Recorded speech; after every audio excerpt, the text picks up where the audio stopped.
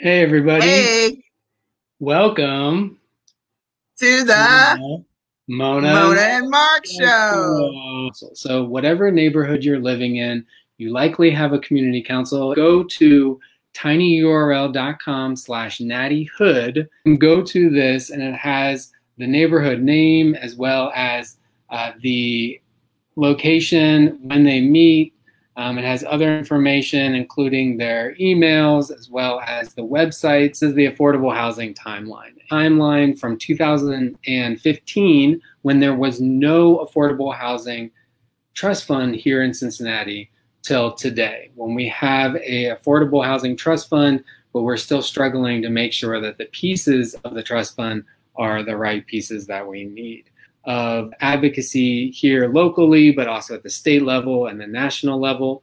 And those marches and those rallies have formed a new thought process on affordable housing and on how we can eradicate homelessness. As we move forward and try to, continue to fight for housing protections and rights and ensuring that everyone has safe and affordable housing in our city. We acknowledge the people that came before, the organizations that came before that built this foundation. Affordable Housing Advocates is one of the biggest supporters of affordable housing here in Cincinnati.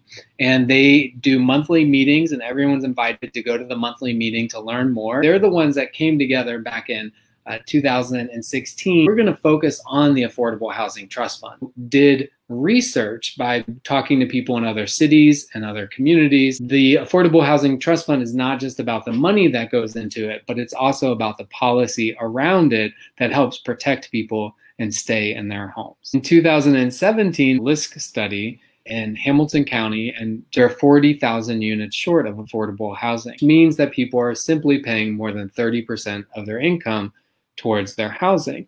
So we were bringing that message around. In 2018, the city was then able to create the Affordable Housing Trust Fund. Problem with it was is that there was not a dedicated funding source, and there wasn't a board that would be able to spend the money. So since 2018, the money has just sit in the Affordable Housing Trust Fund and it hasn't been spent. The need for affordable housing is around 0 to 60% AMI. Moving into 2020, things started to heat up. We launched the Affordable Housing Trust Fund campaign, which was called Cincinnati Action for Housing Now. So in June of last year, Housing Our Future, which is a report, again, a follow-up of that LISC study, and that talks about different strategies to address the affordable housing crisis in the region. And so there is a link in the description of ruminations of the Elm and Liberty fight we're starting.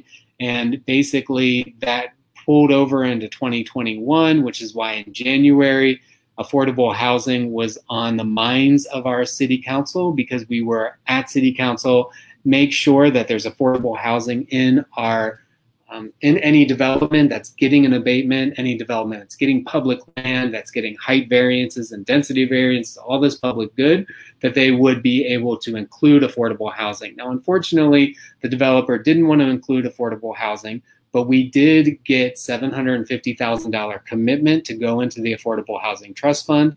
Submitted our petitions to get on the ballot for Action for Housing Now. And once that happened, City Council had already requested a report from the city manager on affordable housing. Because of Elm and Liberty, the city manager wrote a memo to all 6,000 plus city employees saying, if you support issue 3, you're going to lose your job. Was what would it look like if we cut 50 million? And they took that, the idea of they're going to cut 50 million, and turn that into the No on Issue 3 campaign. Even though Issue 3 did not pass, it did force the conversation forward. Important that we're all on the same page. Communicate. That is the key part of any relationship, is having open and honest communication so that we can make progress. What are some successful examples of affordable housing? One of the strongest models that I know of is Over the Rhine Community Housing. Over the Rhine Community Housing is a great organization that's supportive and it's community oriented, meaning that they are working with tenants to make sure that they are gainfully employed or working on their resume, that they have child care, that they have programming for older adults at the senior center.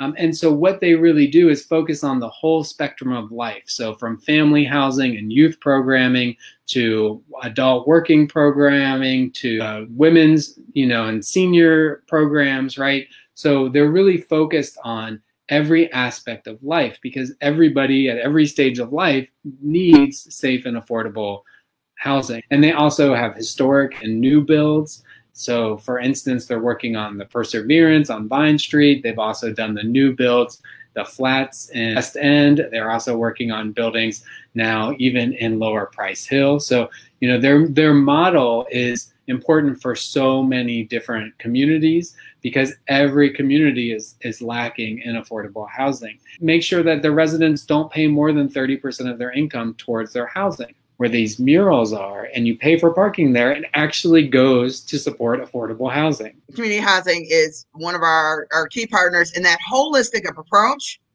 that they take is really showing that they care about their residents, because it's not only taking care of them for the moment, but for the movement, right? Going forward, providing that support system that basically leads to self-determination and success down the road, right? Which then enables us to contribute to other folks who are in the same position, right? So it's really building community. If you haven't seen Rooted OTRCH on YouTube, it's linked in the description. Take 20-25 minutes to watch that video. It's an amazing video. City Hall is a place where a lot of stuff happens, and a lot of stuff happens quickly, because they often work in emergency mode where they can get things through without the required readings for them. City Council passed the rest of the American Rescue Plan funding, and there is about 9 point something million going to affordable housing, and there is 6.4 million going into the Affordable Housing Trust Fund, which is the largest single contribution that we've had into the Affordable Housing Trust Fund. That the city budget draft is going to be released, I believe, on Tuesday. If you click on the description, you'll see the City Council calendar link, and you click on the meeting details, and it'll pull up what's happening at City Hall. If we had voted yes on issue 3, there would have been dedicated funds for affordable housing. We would have had just cause eviction protections, a livable wage guarantee. It would have been equity focused, specifically around anti-Black racism that people face in the city and making sure that we're fighting back against that racism. It would also be a community controlled board, and things would be able to remain affordable forever. The Housing Advisory Board is picked by the mayor. They will use that housing study to come up with the affordable housing priorities. With a lot of these corporate interests happening, we don't want that funding to go towards things that is not for affordable housing. So we need to keep that focus on people over profits, right? We will succeed as a city when we put the necessary resources into the people, because when people succeed, then they are able to contribute to the well-being of the city overall. By joining This Week at the Coalition. So it's an email listserv. It comes out every week, and it quickly goes through what our member organizations are up to every week. So if you go to just tinyurl.com/HOCO News, and again, the links are in the description of this video, you can go through and it shows you, what is Our Daily Bread sharing this week? What is the Women's City Club of Cincinnati sharing? What is Affordable Housing Advocates sharing? What is, Over the Rhine Community Housing sharing, right? People who are looking for volunteers, for, who are posting jobs, people who are looking for donations. So it could be household donations to Bethany House, and you can go ahead and subscribe to this so that you can get it in your email. We are doing in-person tours again.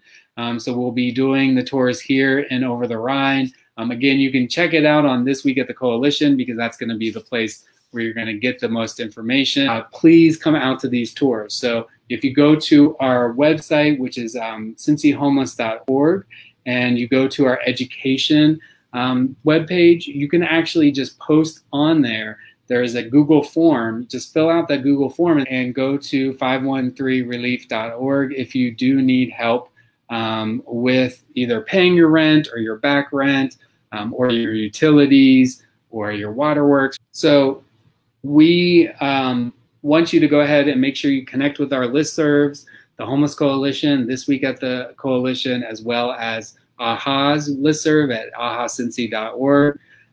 Make sure that you are joining your community council, right? So that was one thing that we've been talking about for a long time, is that we want to make sure that you're joining your community council because that is so important for that ground level information about what's going on with development in your community. We want you to engage in our education programs. We're going to have our trainings, we're going to have our speakers, we're going to have our tours up in June. So some of those will be pay as you can or pay what you can because we want them to be accessed by as many people as possible. So go to cincyhomeless.org /about/education to learn more about that. And then as always, make sure you're following Street Vibes on Facebook, following Street Vibes on the street. Make sure you're carrying around a couple dollars with you when you're going downtown. As people are starting to emerge from their houses, make sure that you're bringing some extra cash with you so that you can purchase or donate for a copy of Street Vibes from one of our distributors. Make sure to follow us, stay in touch, share. We're here for the convo and for affordable housing. Love y'all.